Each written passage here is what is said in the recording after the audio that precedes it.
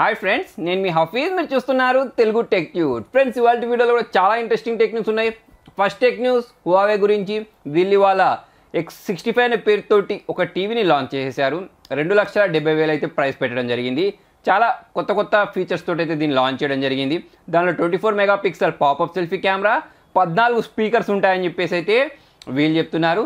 దీంతో పాటే 120 hertz refresh rate తోటి 4K టీవీ, OLED టీవీ అన్నట్టు దీన్ని అయితే వీళ్ళు లాంచ్ చేసేసారు. సో మరి దీన్ని ఇండియాలోకి తీసుకొస్తారా రారా అనేది తెలియదు. కాకపోతే హార్మోనీ OS తోటి అయితే దీన్ని లాంచ్ చేసేసారు. ఎవరైతే ఎస్పెషల్లీ వీడియో కాలింగ్ చేయాలి అనుకుంటూ ఉంటారో వాళ్ళ కోసం అయితే ఇది పనిచేస్తుంది. నెక్స్ట్ న్యూస్ వచ్చేసి MIUI 12 గురించి. చాలా మంది అయితే వీటి కోసం ఎగ్జైటింగ్గా వెయిట్ చేస్తూ ఉంటారు. ఎందుకంటే షామీ వాళ్ళు కొత్త ఫీచర్స్ని వీళ్ళ సాఫ్ట్వేర్ ద్వారా తీసుకొస్తూ ఉంటారు కదా. అయితే ఇప్పుడు దీని గురించి కూడా చాలామంది వెయిట్ చేస్తున్నారు. అయితే ఇది ఏ డివైస్కి వస్తుంది అని చెప్పేసి ఒక లిస్ట్ అయితే బయటకు వచ్చింది. దానిలో MI10, MI10 Pro, MI9, MI9 SE, తర్వాత K20 Pro, K30 ఇటువంటి డివైస్కి ఇది ఇస్తారని చెప్పేసి ఉంది. అంతేకాకుండా MIMIX 2, MIMIX 3 ఇటువంటి డివైస్ కూడా ఈ అప్డేట్ త్వరలో రాబోతున్నట్టయితే తెలుస్తుంది.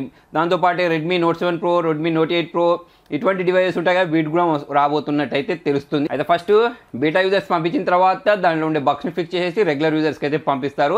మరి మిగతా డివైసెస్కి ఎప్పుడు వస్తాయని చెప్పేసి అయితే షామీ వాళ్ళు ఇంకా అఫీషియల్గా కన్ఫర్మ్ చేయలేదు. ఇది కూడా అఫీషియల్గా కన్ఫర్మ్ చేసింది అయితే కాదు. సో ఫ్రెండ్స్, వీడియో కంటిన్యూ చేయబోయే ముందు, ఇప్పుడు చాలామంది లాక్డౌన్ కారణంగా ఇళ్లలో ఉంటున్నారు. ఇప్పుడు ఈ టైం వేస్ట్ చేసుకోకుండా మీరు మీ స్కిల్స్ని ఇంప్రూవ్ చేసేసుకోవడానికి ఒక వెబ్సైట్ని యూజ్ చేయొచ్చు. అదేంటి అంటే యూడెమీ అని చెప్పేసి. అయితే ఈ యూడెమీలో మీకు కొన్ని కోర్సులు అయితే ఫ్రీ ఉంటాయి. కాకపోతే చాలా కోర్సులు పెయిడ్ కోర్సులు ఉంటాయి. సో దానిలో భాగంగా మీరు SEO నేర్చుకోవాలన్నా, digital marketing నేర్చుకోవాలన్నా, AutoCAD నేర్చుకోవాలన్నా, R language, C language, so ఏ లాంగ్వేజ్ నేర్చేసుకోవాలన్నా, ఆటోకాడ్ నేర్చుకోవాలన్నా దానిలో ప్రతి ఒక్క కోర్స్ మీకు ఉంటుంది.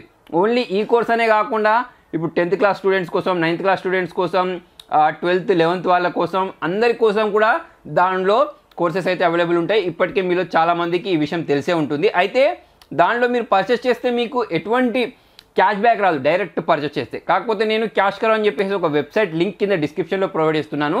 ఈ లింక్ని క్లిక్ చేసేసారనుకోండి, మీకు ప్రతి కోర్స్ పైన ఎంతో కొంత క్యాష్ బ్యాక్ అయితే వస్తుంది. ఫర్ ఎగ్జాంపుల్, మీరు డిజిటల్ మార్కెటింగ్ తీసుకున్నారనుకోండి, డిజిటల్ మార్కెటింగ్లో ఆ కోర్సు వాల్యూ ఎంతైతే ఉంటుందో దానిపైన మీకు ఇంకా ఎక్స్ట్రా 10% క్యాష్ బ్యాక్ వస్తుంది. సో ఈ ఖాళీ టైం ఏదైతే ఉంటుందో దీన్ని యూటిలైజ్ చేయాలి, దానిలో ఏదో ఒకటి నేర్చుకోవాలి అనుకున్న వాళ్ళు, ఆ కోర్స్ పర్చేస్ చేయాలి అనుకున్న వాళ్ళు ఈ లింక్ యూజ్ చేసి పర్చేస్ చేస్తే మీకు ఎంతో కొంత క్యాష్ బ్యాక్ అయితే వస్తుంది. నెక్స్ట్ వచ్చేసి OnePlus బుల్లెట్ వైర్లెస్ డివైస్ గురించి. ఇది త్వరలోనే మేము తీసుకొని రాబోతున్నామని చెప్పేసి అయితే OnePlus వాళ్ళు చెప్తున్నారు. సో మరి దీని ప్రైస్ ఏమి ఉండబోతుంది అనేది తెలియదు. 20 hours బ్యాటరీ బ్యాకప్ వస్తుందని చెప్పేసి అయితే ఇంతకుముందు మనం రూమర్స్ అయితే విన్నాం. ఇప్పుడు నెక్స్ట్ దీంతో పాటే OnePlus 8 Pro, నెక్స్ట్ OnePlus 8కి సంబంధించిన ప్రైస్ డీటెయిల్స్ అయితే ఇంటర్నెట్లో కనిపిస్తున్నాయి. OnePlus 8 Pro వచ్చేసి ఇప్పటి వరకు OnePlus డివైస్లలో అత్యంత ఖరీదైన ఫోన్గా ఈ మొబైల్ నిలవబోతుంది అన్నట్టయితే తెలుస్తుంది. దీని ప్రైస్ చూసుకున్నట్టయితే 76,000 ఉండబోతుంది. దాంతోపాటు OnePlus 8 గురించి మాట్లాడినట్టయితే 59,600 ఉండబోతున్నట్టయితే తెలుస్తుంది. అయితే ఈ ప్రైస్ ఏదైతే ఉంటుందో ఇది యూరోపియన్ మార్కెట్కి సంబంధించిన ప్రైస్. మన ఇండియాలో చూసుకున్నట్టయితే బేస్ వేరియంట్ 39,900 ఉన్నట్టయితే తెలుస్తుంది. అంటే 40,000కి మనకు ఈ బేస్ వేరియంట్ రావచ్చు అన్నట్టయితే తెలుస్తుంది. సో ఫ్రెండ్స్, మరి దీని గురించి మీరేమనుకుంటున్నారు? OnePlus 8 Pro అయినా కానివ్వండి, 8 అయినా కానివ్వండి, ఏ ప్రైస్ రేంజ్లో OnePlus వాళ్ళు మన ఇండియాలోకి లాంచ్ చేయొచ్చు అని మీరు అనుకుంటున్నారో కింద కామెంట్లో రాయండి. నెక్స్ట్ వచ్చేసి ఇంటర్నెట్ యూసేజ్ గురించి. ఇప్పుడు లాక్డౌన్ కారణంగా అందరూ ఇళ్లలో ఉంటున్నారు కదా. సో ఇప్పుడు ఈ కాలంలో చూసుకున్నట్టయితే 20% ఈ డేటా యూసేజ్ పెరిగినట్టయితే తెలుస్తుంది. 1,781 కోట్ల రూపాయలకు సంబంధించిన ఇంటర్నెట్ యూసేజ్ జరిగినట్టయితే తెలుస్తుంది. దాంతోపాటే ఈ స్పీడ్ లిమిట్ ఏదైతే ఉంటుందో ఈ స్పీడ్ లిమిట్ ఇప్పటికే మీరు గమనించి ఉంటారు. చాలామందికి తక్కువ చేసినట్టయితే మీకు ఆల్రెడీ తెలిసిపోయే ఉంటుంది. చాలా స్లోగా అయితే వచ్చేస్తుంది. దానికి సంబంధించిన ఆర్టికల్ కూడా ఒకటి ఇంటర్నెట్లో కనిపిస్తుంది. నెక్స్ట్ వచ్చేసి Gmail గురించి. ఇది చాలా కంట్రీస్లలో షట్ డౌన్ అయిపోయింది.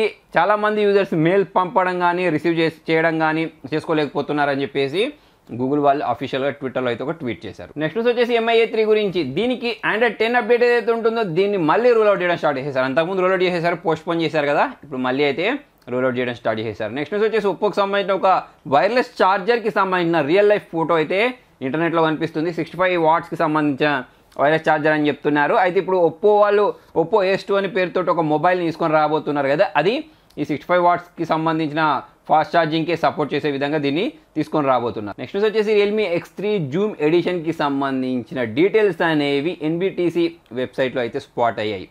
జనరల్గా మనకు రియల్మీ X2 ఏదైతే ఉంటుందో దానికి సక్సెసర్గా అయితే దీన్ని తీసుకొని రాబోతున్నారు. అయితే ఇప్పుడు దీనిలో స్నాప్డ్రాగన్ 765 ప్రాసెసర్ వాడచ్చు అన్నట్టయితే తెలుస్తుంది. ఇంతకుముందు వచ్చిన లీక్స్ ప్రకారం దాని స్కోర్ ప్రకారం చూసుకున్నట్టయితే ఈ ప్రాసెసర్ అని చెప్పేసి అయితే మనం గెస్ చేయొచ్చు. అయితే ఇప్పటికే మనం మాట్లాడుకున్నాం కదా రియల్మీ X60 5G వేరియంట్ తీసుకొని రాబోతున్నారని చెప్పేసి, దాంతోపాటే ఈ మొబైల్ని కూడా మార్కెట్లోకి తీసుకొచ్చే ఆలోచనలో ఉన్నట్టయితే రూమర్స్ ద్వారా తెలుస్తుంది. నెక్స్ట్ న్యూస్ వచ్చేసి ఎల్జీ గురించి. ఎల్జీ వాళ్ళు G సిరీస్ మొబైల్స్ ఏవైతే ఉంటాయో వాటిని డిస్కంటిన్యూ చేస్తారు, దాని ప్లేస్లో ఇంకో కొత్త మొబైల్ తీసుకొస్తారని చెప్పేసి మనం మాట్లాడుకున్నాం కదా. 7 సిరీస్ ప్రాసెసర్ తోటైతే ఈ మొబైల్ రావచ్చని అయితే మనం మాట్లాడుకున్నాం. అయితే ఇప్పుడు దానికి సంబంధించిన కొన్ని ఇమేజెస్ అయితే ఇంటర్నెట్లో కనిపిస్తున్నాయి. రెయిన్ డ్రాప్ కెమెరాస్ తోటి ఇది రాబోతున్నట్టయితే తెలుస్తుంది. చూడ్డానికి చాలా ఇంట్రెస్టింగ్ అయితే కనిపించేస్తుంది. మరి ఏ ప్రైస్ సెగ్మెంట్లో దీన్ని మార్కెట్లోకి లాంచ్ చేస్తారో అనేది అయితే చూడాల్సి ఉంది. నెక్స్ట్ వచ్చేసి మైక్రోసాఫ్ట్ గురించి. వీళ్ళు విండోస్ 10X తర్వాత వచ్చేసి సర్ఫేస్ నియో డ్యూయల్ స్క్రీన్ని తీసుకొస్తా అని చెప్పేసి వీళ్ళు చెప్పారు కదా. అయితే ఇది కరోనా వైరస్ ప్రభావం వల్ల డిలే అవ్వచ్చు అన్నట్టయితే తెలుస్తుంది. మరి దీన్ని ఎప్పుడు లాంచ్ చేస్తారో అనేది అయితే ఇంకా ఎగ్జాక్ట్ డేట్ అయితే తెలియదు. కాకపోతే ఇప్పటికే దీనికి సంబంధించిన ఫొటోస్ అంటే ఈ డివైస్తో క్యాప్చర్ చేసిన ఫొటోస్ ఏవైతే ఉంటాయో ఇవి మార్కెట్లోకి వచ్చేసాయి. మరి ఈ డివైస్ ఎప్పుడు వస్తుంది అనేది అయితే చూడాలి. నెక్స్ట్ వచ్చేసి సామ్సంగ్ A10s A20e ఈ డివైస్ ఏవైతే ఉంటాయో వీటికి Android 10 అప్డేట్ని అయితే రూల్ అవుట్ చేయడం స్టార్ట్ చేసేసారు. మీ దగ్గర డివైస్ ఉంటే మీకు కూడా వచ్చేస్తాయి. నెక్స్ట్ దీనిలోనే Samsung Galaxy A51 5G variant A71 5G వేరియంట్ని launch చేసేసారు. 45,000 38,000కి అయితే దీన్ని లాంచ్ చేయడం జరిగింది. నెక్స్ట్ వచ్చేసి జియో వాళ్ళు ఒక మంచి ఆఫర్ అయితే తీసుకొచ్చారు. అంటే ఒక మంచి యాప్ జియో పాస్ లైట్ అని చెప్పేసి దీన్ని మీరు ప్లేస్టోర్లో నుంచి అయితే డౌన్లోడ్ చేసుకోవచ్చు. ఇప్పుడు జనరల్గా మనం రీఛార్జ్లు చేసేసుకుంటూ ఉంటాం కదా. రీఛార్జ్లు చేసుకునేటప్పుడు మనకు కమిషన్ రావడానికి ఈ యాప్ని అయితే వీళ్ళు మార్కెట్లోకి తీసుకొని రావడం జరిగింది. అయితే ఇప్పుడు మనం ఈ యాప్ని ఇన్స్టాల్ చేసుకున్న తర్వాత 100 రూపీస్ మీరు రీఛార్జ్ చేసుకున్నారనుకోండి, దానికి కానీ మీకు 4.166 పైస్ అనేది మీకు కమిషన్ రూపంలో వస్తుంది. అంటే ఇప్పుడు మీరు మీ ఫ్యామిలీ మెంబర్స్ అందరికీ రీఛార్జ్ చేస్తే 100 రూపీస్కి 4 రూపీస్ అనేది మీకు ఈ అమౌంట్ అనేది అయితే ఎర్న్ చేసుకోవచ్చు అని చెప్పేసి అయితే జియో వాళ్ళు చెప్తున్నారు. జనరల్గా ఇటువంటి ఫెసిలిటీస్ ఎవరికి ఉంటుంది అంటే మనం మొబైల్ షాప్లోకి వెళ్ళేసి రీఛార్జ్ చేసేసుకుంటూ ఉంటే వాళ్ళకి ఎంతో కొంత కమిషన్ వస్తూ ఉంటుంది, అందుకే వాళ్ళు రీఛార్జ్ చేసేది.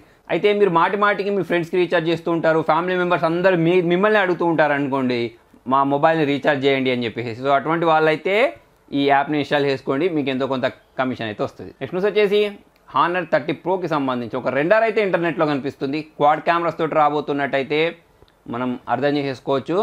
అయితే దీంట్లో సోనీ IMX 700 సెన్సార్ని వాడబోతున్నట్టయితే ఇంతకుముందు లీక్స్ వచ్చాయి కదా, మరి ఇది నిజం అవుతుందా లేదా అనేది అయితే మనకి లాంచ్ అయిన తర్వాత తెలిసిపోద్ది. నెక్స్ట్ వచ్చేసి గూగుల్ గురించి. గూగుల్ వాళ్ళు వాళ్ళ ఎంప్లాయీస్ అందరు ఎవరైతే ఉంటారో వాళ్ళందరినీ జూమ్ యాప్ వాడద్దు అని చెప్పేసి ఒక బ్యాన్ అయితే విధించడం జరిగింది. రీజన్ ఏంటి అంటే జూమ్ యాప్ వాడితే ప్రైవసీ పరంగా అంత కరెక్ట్ ఉండదని చెప్పేసి గూగుల్ వాళ్ళు భావించినట్టయితే తెలుస్తుంది. అయితే ఇప్పుడు మనకు లాక్డౌన్ కారణంగా చాలా ఎక్కువ యూజ్ చేసే యాప్ ఏంటి అంటే వర్క్ ఫ్రమ్ హోమ్ చేసే వాళ్ళు ఇప్పుడు ఈ జూమ్ యాప్నే యూజ్ చేస్తున్నారు. దాని తర్వాత స్కైప్ కూడా యూజ్ చేస్తున్నారు అనుకోండి.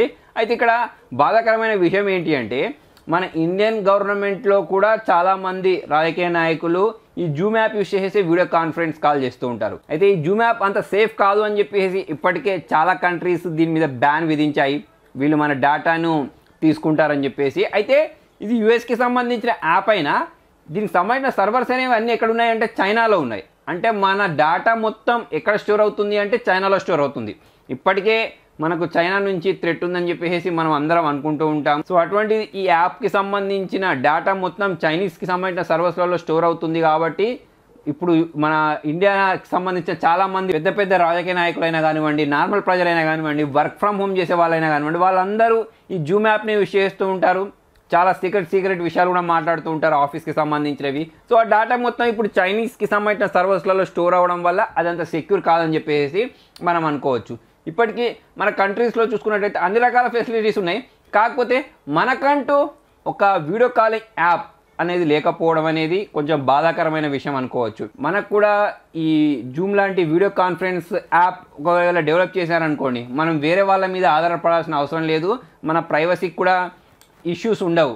కాబట్టి గవర్నమెంట్ కొంచెం దీని మీద సీరియస్ యాక్షన్ తీసుకుంటే బాగుంటుందని చెప్పేసి అయితే నేను అనుకుంటున్నాను. నెక్స్ట్ న్యూస్ వచ్చేసి ఈ మధ్య మనకు డిజ్నీ ప్లస్ హాట్స్టార్ అని చెప్పేసి మార్చేశారు కదా హాట్స్టార్ యాప్ని. ఇప్పుడు దానికి సంబంధించిన పెయిడ్ సబ్స్క్రైబర్స్ వచ్చేసి 8 మిలియన్ అని చెప్పేసి వీళ్ళైతే చెప్తున్నారు. ఇప్పుడు మనకు నెట్ఫ్లిక్స్ అయినా కానివ్వండి, లేకపోతే అమెజాన్ ప్రైమ్ అయినా కానివ్వండి, వీటన్నిటితో పోల్చుకున్నట్టయితే ఇది హ్యూజ్ నెంబర్ అని చెప్పేసి అయితే వీళ్ళు చెప్తున్నారు. సో ఫ్రెండ్స్, మరి మొత్తానికి ఇది వాళ్ళ వీడియోలో. ఈ వీడియో నచ్చినట్టయితే లైక్ చేయండి, షేర్ చేయండి. ఇంట్రెస్టింగ్ అప్డేట్స్ కోసం చూస్తూనే ఉండండి తెలుగు టెక్ ట్యూట్స్.